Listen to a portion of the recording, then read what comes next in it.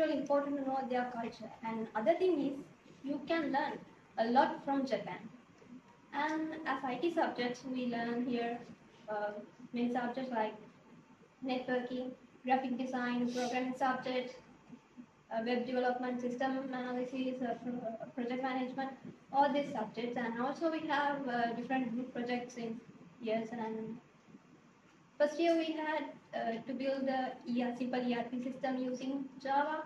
And second year we had a web development project. And also we had a collaborative project with the Ritsumeikan University students in second year. Right now in third year, I'm doing my individual research project right now. And another great opportunity in LNBTI is professors from the different Japanese university come time by time and conduct their lectures here.